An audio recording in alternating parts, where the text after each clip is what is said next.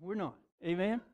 Amen. First 4 or 5 chapters of Daniel is laying the foundation of what the rest of the book is. It is establishing that Daniel was who he said he was, and he represented the God of heaven. So before you can make it to Daniel chapter 6 and on, you have to understand the history of Daniel chapter 1 through 5. Amen? So we're going to land this morning in one of those instances where Daniel once again proves that he represents God. Amen? I want to take you back to a time when there was 3 major powers in the world. There was the Assyrians, there was the Egyptians, and there was this little bitty king and country named Babylon. Amen? And that's kind of where we're hanging out right now. In Daniel chapter 3 and Daniel chapter 4, Nebuchadnezzar begins to come upon the scene. He begins to come upon the global system, and he begins to take over. And Daniel is in the center of this. Amen? Daniel chapter number 3 is about Nebuchadnezzar's vision. You know Nebuchadnezzar had several visions throughout the book of Daniel, but here in chapter 3, he begins to have a vision, and that vision was of a great and big tree, and that tree was very fruitful, and that tree was very green, and the Bible says that the tree at the base was mighty and large, and so it troubles Nebuchadnezzar as to what this vision means. Well, he goes to all the soothsayers and musicians, all the people that he has, and then finally, at the very end, like we always do, we ask, is there anybody can then tell us what God says about this? Well, that's Daniel chapter number 3, about the tree and the vision. And so now we're hitting in Daniel chapter number 4, and it sets up this play. It sets up a drama, if you will, and Daniel now has given the vision or the interpretation of the vision to King Nebuchadnezzar. The vision is this, is that you, O King Nebuchadnezzar, are the mighty tree. And your empire will go out throughout all the land. You will go all the way from the Assyrians to the Egyptians. There will be no kingdom like your kingdom. There will be no one who is able to top that tree. You will stand for generations if you serve the Most High God. Amen. Daniel says, you, O king, have been chosen by the God of heaven to execute His will upon Israel, to execute punishment upon Israel, to guide and to form and fashion and forge Israel into a people that will worship God. Daniel says, O king, if you'll just do those things, if you will, God will give you a kingdom that will last generations. Now we're in Daniel chapter number 4. I want to preach to you a message just a little bit this morning about every one of us, about how that King Nebuchadnezzar said some things. You ever said some things that you wish you hadn't said? Amen. A long time ago, you know I'm hard of hearing, and a long time ago, my wife said, stand up, or shut up, and I thought she said stand up. Amen. Amen. There's a few times in my life that I haven't heard it correctly, but I want to tell you that bad things happen when you don't hear from the authorities in your life. Amen. And I want to preach to you a message this morning about 4 things you never say to God. Now, I've set it up in Daniel 3. And in Daniel 4, Daniel gives the prophecy and tells the king Nebuchadnezzar, follow these things and your kingdom will be from generation to generation. Now we're going to pick up in Daniel chapter number 4 and verse 28. And I'm going to read just a few passages of Scripture. And I don't want you to judge Nebuchadnezzar too much. I don't want you to be down on King Nebuchadnezzar, because I believe within the heart of every man, Nebuchadnezzar speaks for every one of us who does not listen and does not answer to the God of heaven. Amen? Now, I hope I've whet your appetite. I hope you've got your Scripture open. Here we go. Daniel chapter number 4, verse 28, the Bible says, and it came to pass upon the king Nebuchadnezzar, and at the end of all 12 months he walked in the palace of the kingdom of Babylon. And the Bible says the king spake and said, is not this great Babylon that I have built from the house of the kingdom by the might of my power and for the honor of my majesty? While the word was in the king's mouth, there fell a voice from heaven saying, O King Nebuchadnezzar, to thee it is spoken, the kingdom is departed from thee, and they shall drive thee from men, and thy dwelling shall be with the beasts of the field. They shall make thee to eat grass as oxen, and 7 times shall pass over thee, until thou knowest the Most High ruleth in the kingdom of men, and giveth it to whomsoever he will. The same hour was this thing fulfilled upon Nebuchadnezzar, and he was driven from men, and he did eat grass as oxen. The Bible says in the verse 33, and his body was wet with the dew of heaven, till his hairs were grown like eagle's feathers, and his nails like birds' claws. And at the end of the days, I, Nebuchadnezzar, lifted up mine eyes into heaven, and my understanding returned unto me. And I blessed the Most High, and I praised and honored him that liveth forever, whosoever dominion is an everlasting dominion, and whose kingdom is from generation unto generation. So I'm going to give you some things today that we should never say to God, but we say it all the time. Amen? I just want to kind of get in your lunchbox. I'm going to kind of open your mailbox. I'm going to kind of tell you about the human experience and let you understand that every one of us are just like Nebuchadnezzar. The Bible tells us in Isaiah that we all, like sheep, have gone astray. Amen? It is not that we don't know who God is. It's just that we don't listen to what God says. Amen? So many times we come to God and we put our fingers in God's face and we say, God, this is the way it's going to be. But God said, remember Nebuchadnezzar. Amen? Remember Nebuchadnezzar. Let me give you 4 things. Amen? What you should never say to God. Well, the first thing is pretty obvious by the text. Amen? Look what it says. The first thing is, I don't have time for you, God. I don't have time to just be wasting my life, to be wasting my effort, to be wasting what precious time I've got to deal with you. I've got things going on in my world. Now, if you want to bless me, bless me. But if you're not going to bless me with my plan and my purpose and my path, then God, just get out of my life and leave me alone. I ain't got nothing to do with you unless you are going to put something in my back pocket or pat me on the back. Now, that's what Nebuchadnezzar says here in Daniel chapter number 4. Look with you, if you will, in verse number 30. I don't have time for you, God. Now, read it with me again. The king spake, verse 30. The king spake and said, is not this great Babylon? Now you have to understand that the Assyrian Empire is crumbling. The Egyptian Empire with Ramesses and all their great building and all their great orifices and all their great worship was decaying. There was rising up on the floor in Babylon.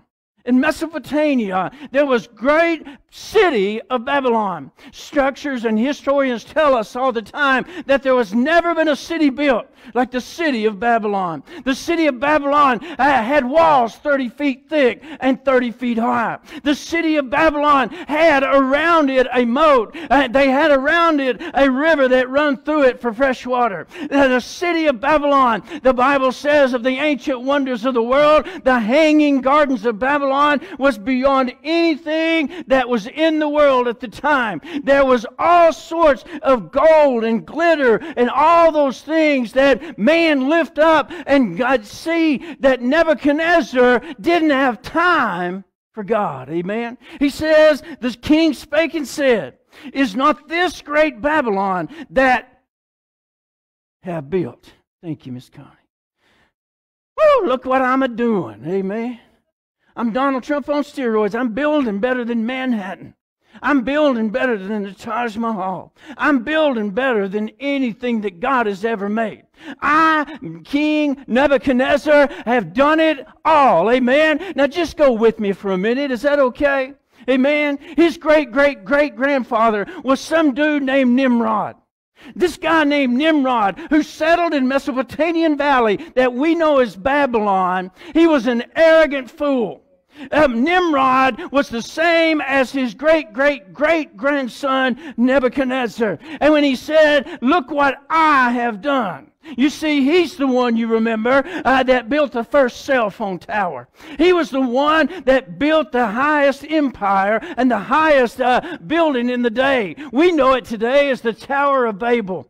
And so Nebuchadnezzar has got it in his genes to tell God that he don't have time for him. That God is secondary to what Nebuchadnezzar wants to do. He said, is this not the great Babylon that I have built? Amen. I built a house of the kingdom. And he says, I didn't do it with anybody else's help. Look what he says.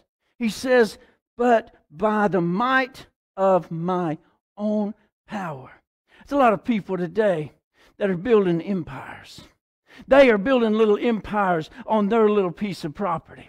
They're building great buildings, amen. They're building great legacies, or so they seem. And they put up all these structures, and they go into themselves, and they say, look what I have done. Look what I own. Look what I have accomplished. My friend, we need to understand that one thing you should never say to God is that I don't have time to recognize you. Amen. And there's a lot of people this morning that are just that way, especially living in the day in which we live, in what we call the Horn of Plenty in America. We don't want for anything. Amen. We got it all at our fingertips. We got Amazon. We got all these things that we can just click and it'll be at our doorstep. Sometimes I think if I ordered something right now, the package would beat me to the house. Amen. Everything is cheap. Everything is disposable. Everything can come to me. I don't have to do anything. All I have to do is speak it and it happens. And my friend, that's the way that Nebuchadnezzar lived. Is he said, I don't have time for you, God. He said in verse number 30, I don't have time for you. Now I'm going to get real. You don't have time for him either. Amen. If you're building a worldly empire, if you're looking for worldly power, if you're looking for the things of this world that brings you pleasure, you are saying to God, just like Nebuchadnezzar, I don't have time for you. I'm too busy to be bothered with you, God. I've got things going on. Well, I've got to work my job 6 days a week.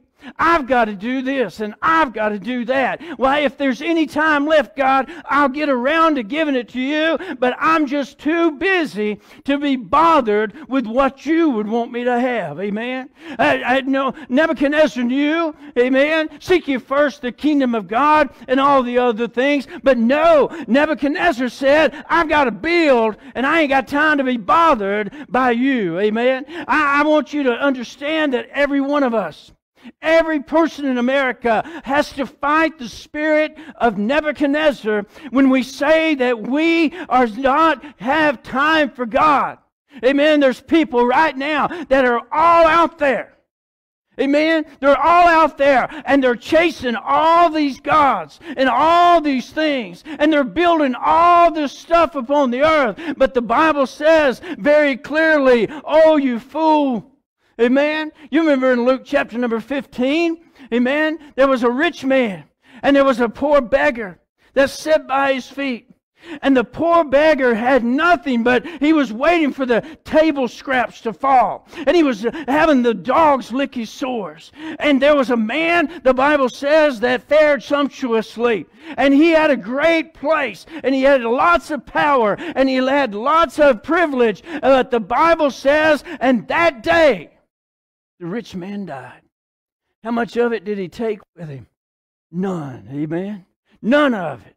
But yet we, like the rich man and like Nebuchadnezzar, we chase after all the things of this world. Amen. I'm just going to get there. I know all preachers have, and I'm just going to get it out of the way. Amen. I'm so glad, Bryson, that you wore your tie today, buddy. Amen. Now, I'm off for Tennessee. I bleed orange. Amen. I do. Miss Connie, I was excited. My wife's telling me, she said, we need to go to bed. It's too late. No, let's go. I said, oh, no. Oh, no. Right down there when old Bryce Young was right there and he could have got, and then all of a sudden they tried to kick that field goal and it went on. I said, oh, boy. I want you, I'm standing in front of the television. Me and my little bitty dog.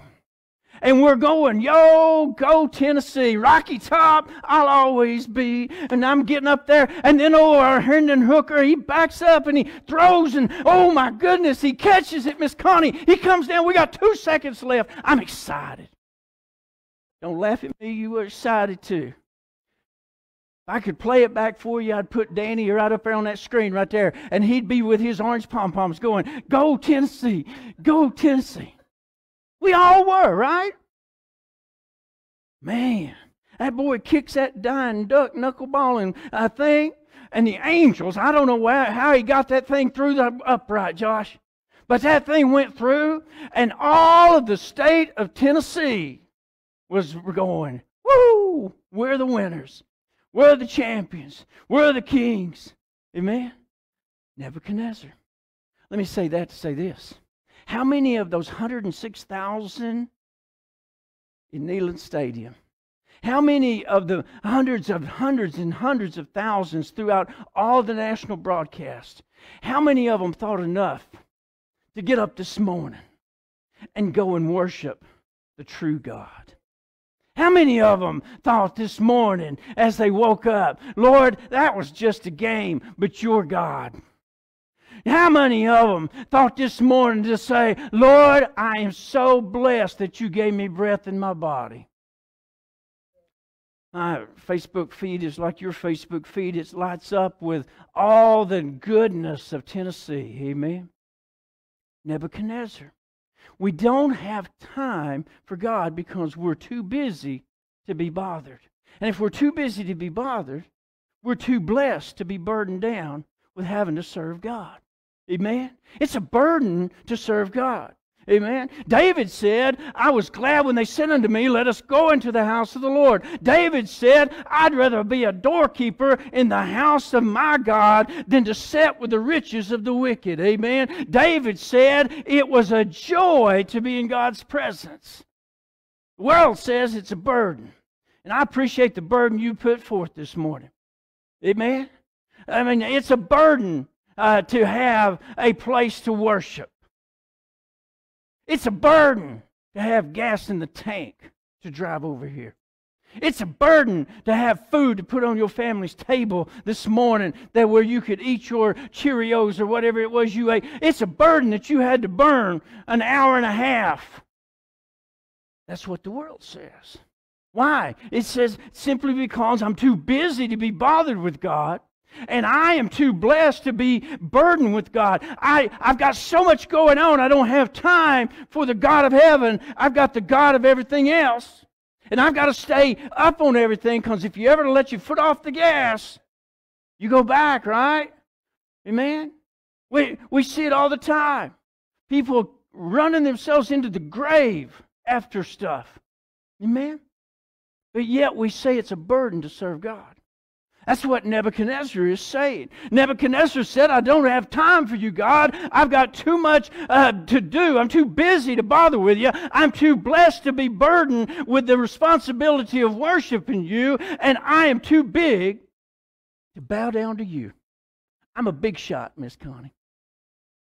You ain't going to believe this, because it's a lie. I'm going to tell you up front, it's a lie. But everybody knows my name. When I walk in, they get up and let me have the front seats. Amen? Well, everybody knows me. Amen? I'm the best thing since buttered bread. And I've met some people that way. They think that they are God's gift to all of us, so they are just so big that they can't bow to anybody. Amen? I don't care whether it's kings. I don't care whether it's CEOs of companies. I don't care whether it's doctors. I don't care whether it's me and you. But we all get that air to say that we're too important to bow before God. And we just don't have time for it. Amen. You know, back Miss Glenda, when you were a little kid, nobody else had anything else to do. Bless y'all's heart. You didn't have nothing else to do to go to church. That I don't mind you going to church, but now you don't understand, sis. Now, amen, you lived in a slower pace back then. We're moving 1,000,000 miles an hour. We got to get it done. We're going We're driving, we're going faster and faster. We're catching another gear. We got our foot on the accelerator, and all the time it says bridge out. And we just keep boogity, boogity, boogity and on down the road of life. And then whenever we run through the barriers and go over the cliff, that's what Nebuchadnezzar was doing. Nebuchadnezzar was one who said, I do not have time for you, God. But look, it goes even further. God said, I don't have time for you. But look at the second thing He says. Second thing He says, and you already know, you're in verse number 31. Go there with me. Is I'm not going to listen or heed your truth. In verse 31, read it with me. While the word was in the king's mouth, there fell a voice from heaven saying, O Nebuchadnezzar, to thee it is spoken. I want to say to you guys that God is not going to sneak up on you. God is not going to pull something on you. God is not just going to lay it out and say, oh, by the way. The Bible says that God has given His word, that whosoever will can understand and know.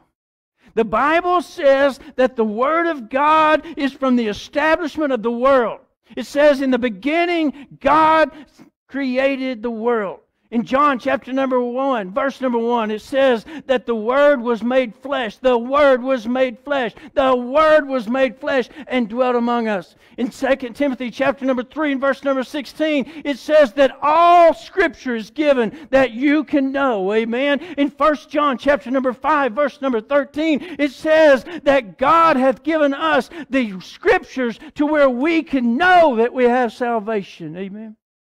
Psalms chapter number 12, verses 7 through 12 says that the Word of God is tried 7 times, purer than silver. The Bible says that God spoke from Mount Sinai. The Bible says that God spoke from the bush. The Bible says that God speaks out of heaven. And I want to know that even in John chapter number 1 and verse 29, the Bible says that the Word of God spoke, and that out of heaven it says, this is my beloved Son, in whom I am well pleased. God ain't going to sneak it up on you. But there's a lot of people that won't heed the truth. While the word was yet in the king's mouth, there fell a voice from heaven. Amen. There's a lot of people today not listening to God. A lot of people in the world today. In fact, I would say the majority of everyone that you see do not listen at all to God. Amen. You know what they do? It goes back. It goes back to the first thing. I don't have time for you, God. Amen. I don't have time for you. And if you don't have time for something, you don't pay attention to it. And if you don't pay attention to it, you don't know nothing about it. Amen. I asked a kid the other day as a young student nurse, and I asked her, I said, can you name any of the disciples? She said, yeah. There's Raphael, and there's, she started naming the Ninja Turtles. I'm like, oh my goodness, where do you go to church? And she told me, and I said, okay, thank you. She just lights it up, man. You know, she starts naming the Ninja Turtles, and I'm like, you're kidding. We live in a day to where people do not listen to God and God's truth. Now, I want to tell you, they'll listen to celebrity preachers. Amen? They will. The Bible says that they will have an itching ear, heaping to themselves. Amen? Those who will tell them what they want to hear.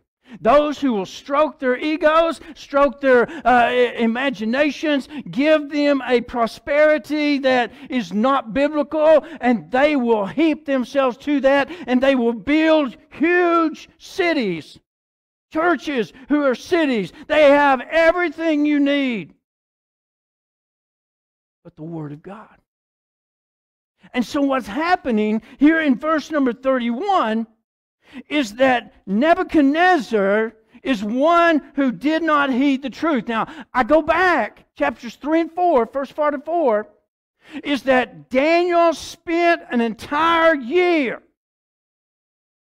telling Nebuchadnezzar. An entire year, from the greatest prophet the greatest one of the Old Testament, the Bible says that Daniel was a man who understood all things about God. And yet, as Daniel continued to tell Nebuchadnezzar over the months and over the days, he didn't hear a word of it because he was too busy for God and he did not heed the truth. You say, Pastor, how do you know? Look in verse number 29. In verse 29, it says that at the end of 12 months, Daniel spoke to Nebuchadnezzar for 12 months. That you have been blessed by God. You are going to be the instrument that God uses to form and fashion Israel to worship me. And if you will listen, you will be great from generation to generation. But yet Nebuchadnezzar now in verse 31 hears nothing from God. You say, man, if I'd had Daniel teaching me for a whole year, I would have listened, Pastor.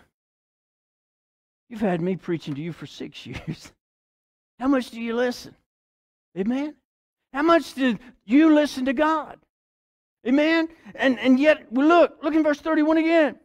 It says this, there fell a voice from heaven. That voice is the Word of God. Jesus wants you to know His will. He wants you to know His way. He wants you to know what He wants to do in your life. But He is not going to talk to you through the world and the things of the world. And He's not going to get into the things of the world because the Bible says that He is above all things. Pastor, I can't understand the Bible. Well, let me tell you something. You understand as much of the Bible as you want to. Amen. Because the Bible says this. He says it's as simple for a child to understand. You say, Pastor, they use a lot of old words. Yeah. English. You don't know a word at school. Emmy, you go to school. You're still going to school, right? Emily, you don't know the name of a word. There used to be a thing, and I know you guys don't use, they probably don't have them anymore, called dictionaries. Now they have Google. You don't know the name of the word. You don't understand the word. You don't know. Look it up. Oh, you say, well, no, Pastor, I'm just going to buy me a newer version that hones it down for me, and we can be good buddies with God. Me and God, we buddies, we homies. And that's the way it is. It's a take it or leave it relationship. You know, God has been so watered down in the churches and in the homes and in the societies that everybody just knows enough about God that they don't want anything to do with God. And so when the word comes down, look what happens. Verse 31. Find my place. Verse 31. O Nebuchadnezzar, to thee it is spoken. The kingdom is departed from thee. You know why the hammer's falling on a lot of your stuff? It's because you didn't hear the Word of God. And you didn't have time for God. Nebuchadnezzar is one that demonstrates to us a great effect in the fact that if we walk away from God, God is not going to chase us. Look what it says in Proverbs 14:12. There is a way that seemeth right unto Nebuchadnezzar. Put your name there. Put my name there. There is a way that seemeth right unto Bryan, but the end thereof are the ways of death. Scripture said in Jonah 1:1, Jonah, that prophet that was called to preach to the Ninevites. Same city, Nineveh, Babylon's a region. There was a prophet named Jonah. You know the story. About the whale. Jonah goes to Jaffa, which is on the Mediterranean coast. And when he stands on the dock of Jaffa, to his right, God's direction was to go to Nineveh, which was about 500 miles. It would have took him 15 to 30 days sailing time to get there. And God said, I've got a message for you to take to Nineveh. Jonah says, I'm not listening. I ain't got time. Jonah looked up and he saw in Joppa a ship that was going to Tarshish. Now get this. Tarshish was 2,500 miles to his left. It was near Spain, near the Straits of Gibraltar. It was some of the most wicked and most dangerous and most tumultuous part of the Mediterranean Sea. But guess what Jonah wanted to do? He wanted to do what Jonah wanted to do. And there's a lot of people and a lot of us, a lot of church members who's going to do what they're going to do, and they're going to say, God, why'd you do this to me? I mean, God's going to say, you didn't have time for me. You didn't have time for me. And you are not listening. You're not heeding my truth. And that's what happens. The word of the Lord came unto Jonah. God spoke to Jonah.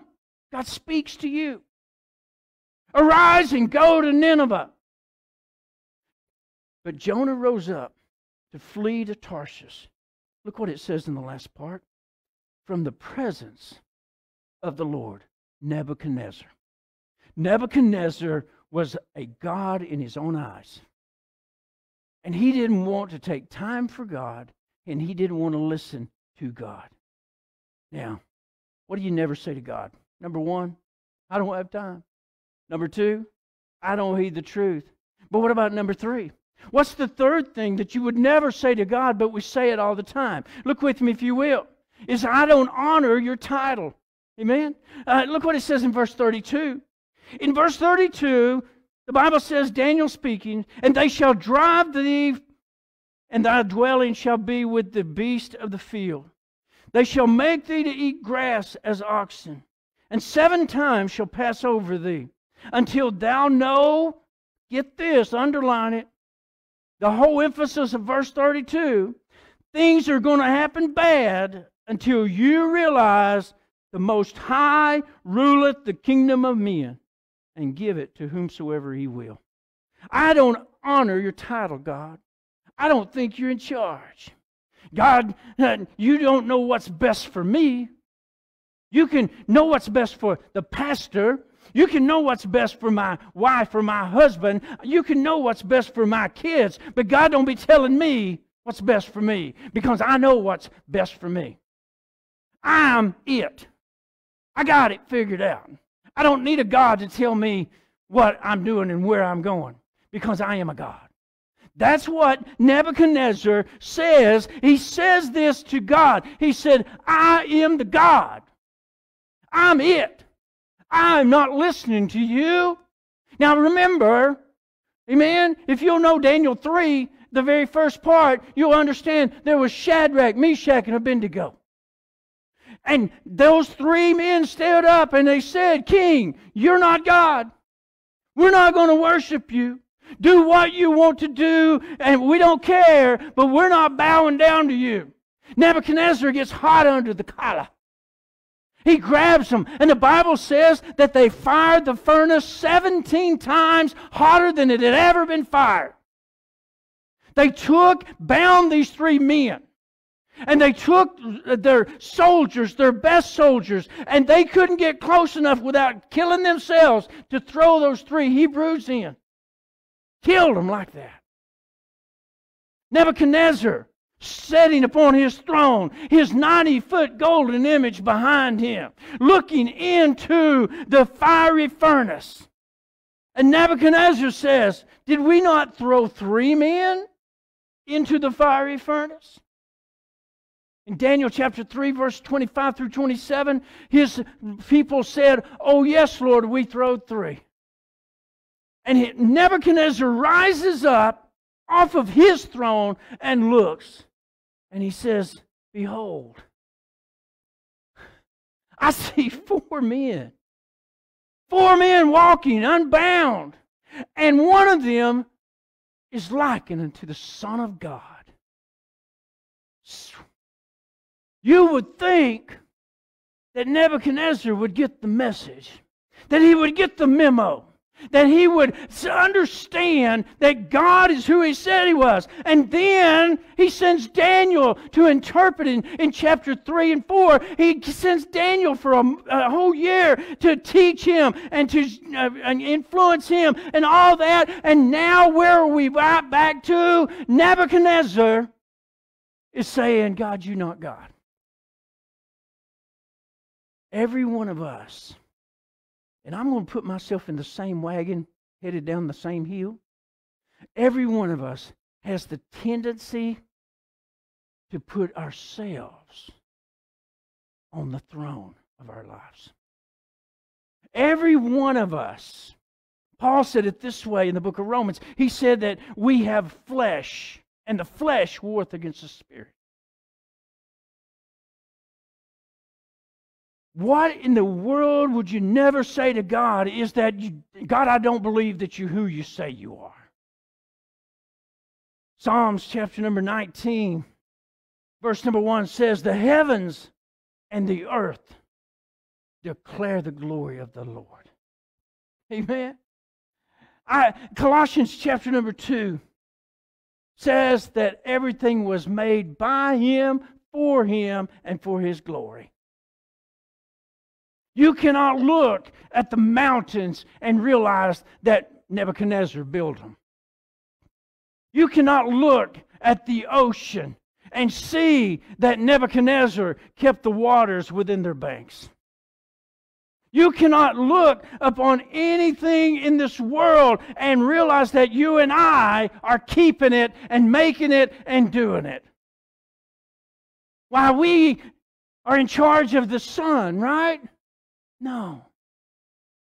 The Bible says that the heavens or the sun riseth and falleth according to the will of God. This little planet that we're on, it spins at a particular rate. It spins at a particular angle, and it is set in the heavens by the hand of God. And yet we say, God, I'm not going to honor who you say you are. I'm not going to do it. The Apostle Paul, who wrote one of the most intriguing books of the Bible, the book of Romans, he looks and he sees a society or a time when everybody was a god in their own sight. Romans chapter number 1, verse 21 says this. Because that when they knew God, that God had spoke to them, God had given them time, they glorified Him not as God. Neither were they thankful, but became vain in their imaginations, and their foolish heart was darkened. We live in a day of so much technology. We can split atoms. We can put together RNA or mRNA chains. We can make all these things. Well, I even heard the other day that they're making electric helicopters that is going to come get me at my house and take me to the Atlanta airport. I'll wait for Tony to get on it first. We don't need God, do we? We've got computers. We got Bill Gates. We got Elon Musk. We've got Anthony Fauci. What else do we don't need God. Nebuchadnezzar says, I am not going to give you the recognition of your title, King of Kings and Lord of Lords. I am not going to declare unto you. Now remember, he'd already did it in Daniel 3, but he didn't mean it. Now here in Daniel 4, he's doing it again. Oh God, I don't believe you. What do you never say to God? Is that you don't say, I don't believe who you are. Heaven and earth shall pass away, but God. How much do you believe in God? Now, I'm going to get right here with you. Do you have Nebuchadnezzar's faith? Only when he can help you? Only when he can do something for you? Only to keep him from putting a hammer down on you? Is that how much faith you got in God? Or do you have the kind of faith that says, God, I don't have to know where I'm going. I just have to know who I'm going with. God, I don't have the power. Physically, financially, I don't have the power to do anything about this, but I know you do. I know, God, that you can raise the dead. I know, God, that you can multiply the fishes and the loaves. I know, God, that you can do all things.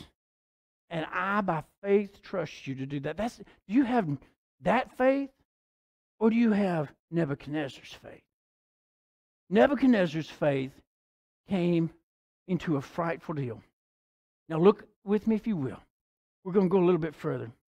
I want you to look in verse number 32. God said, I'm going to put it on you. He says this in the middle of verse 32. And they shall make thee to eat grass as oxen, and 7 times shall pass over thee, until thou know that the Most High ruleth in the kingdom of men. I want to break this down just a minute. First of all, God says that you are going to be taken off your throne. And when you're taken off your throne, you're going to be put into a sense of craziness, lunacy, dementia. You are going to be crazy. Your craziness is going to be so bad that you are going to imitate the oxen of the field. You're going to eat grass.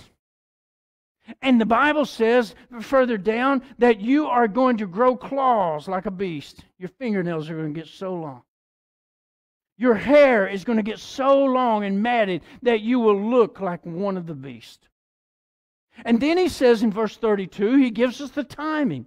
He says this in verse 32. He says, and this shall be for 7 seasons or 7 times.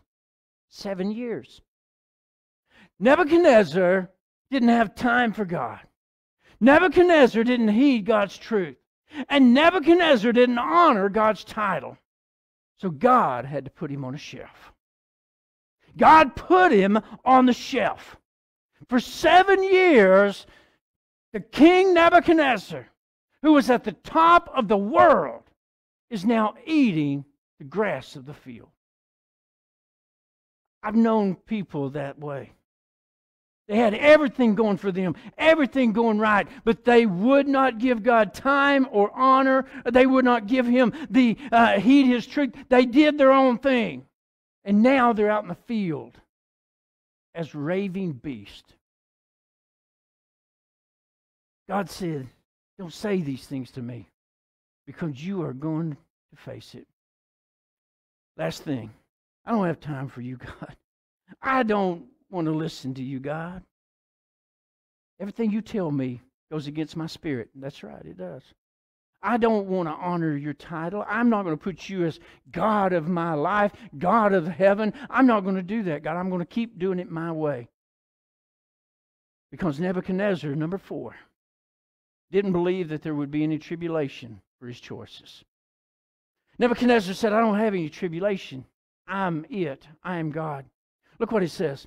Verse 33. The same hour was this thing fulfilled upon Nebuchadnezzar.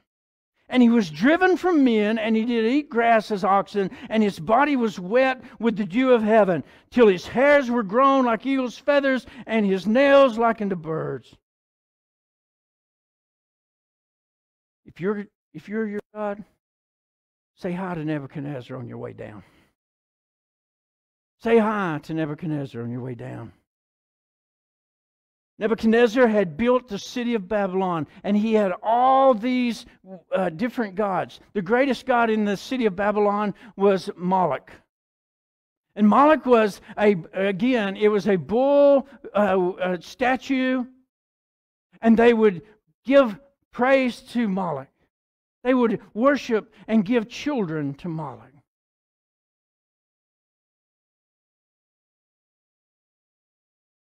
Exodus 20, verse 3, thou shalt have no other gods before me. If I have to be honest with you and you have to be honest with me today, we've all got something that we keep taking God down and putting back up here. Some people, it's their job. Some people, it's their boyfriend or their girlfriend or their husband or their wife. They take God down, they put that up there. Others of them is that social name. Everybody's got to know your name, the fame of fame. So you put God down and you put that up there. Others, it's just a sense that you are right and God is wrong. So you take God down, you put yourself up there. That guy you shave with, he's your God. I'm asking you today, are you guilty of saying these things to God? The answer is to each and every one of us. I want to say this clearly. Yes. Yes. We put other gods before the God. We do it all the time.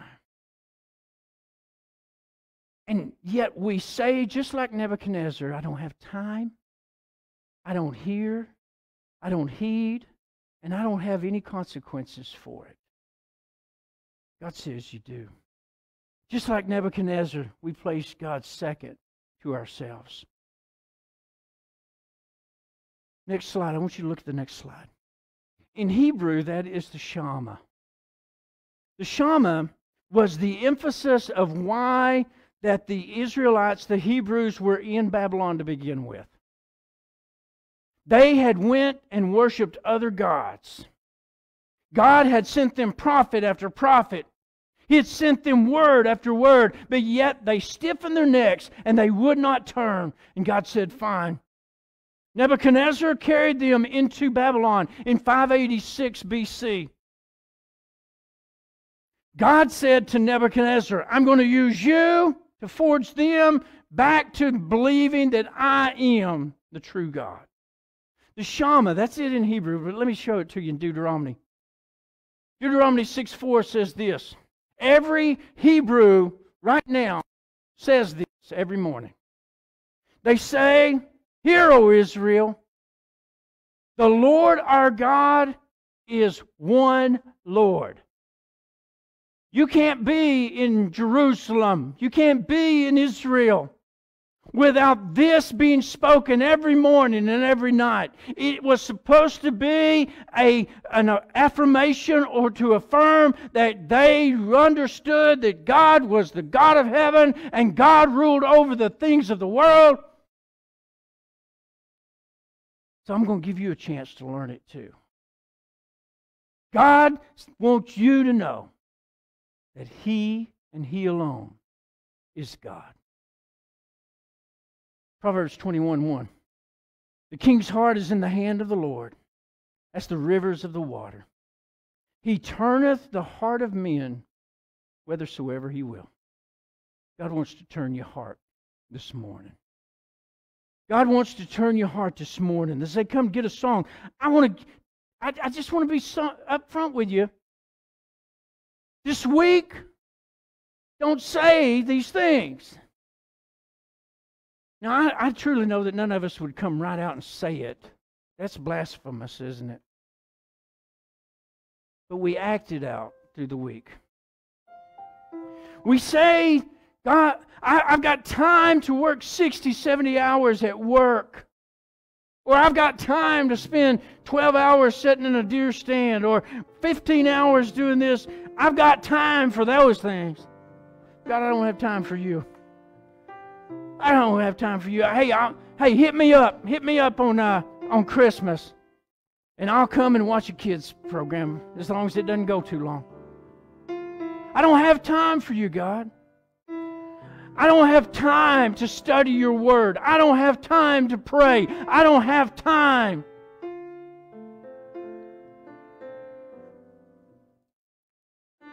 I'm not going to listen to you anyway. I'm going to do what I want to do. And I'm going to find some justification. Oh, I have to work because I've got so many bills.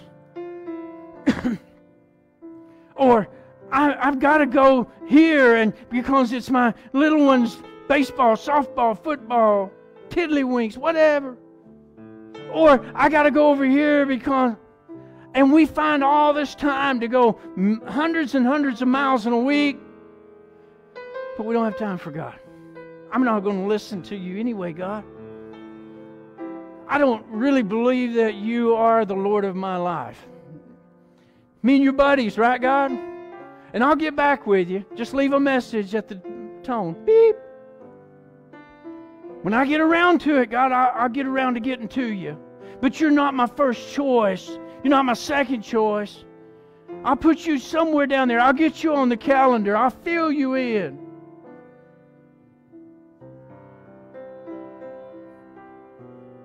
Ain't nothing going to happen to me.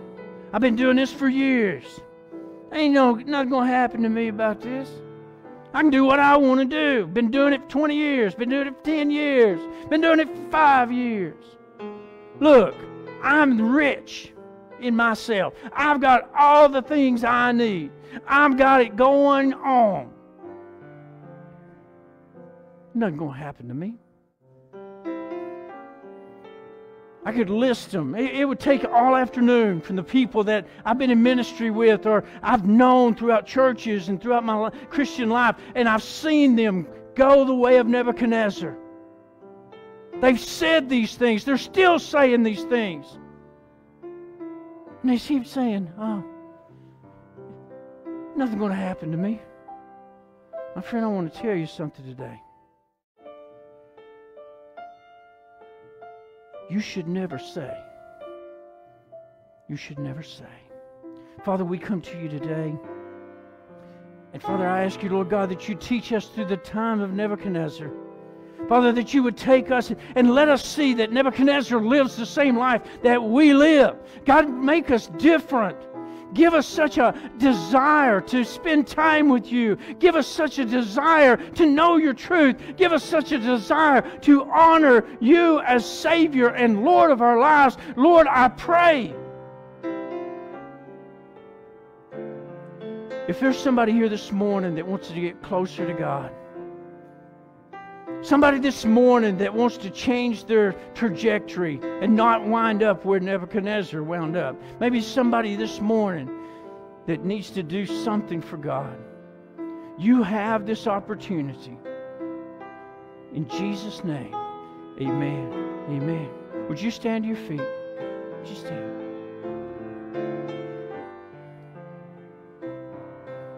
You say, preacher, there's no singing.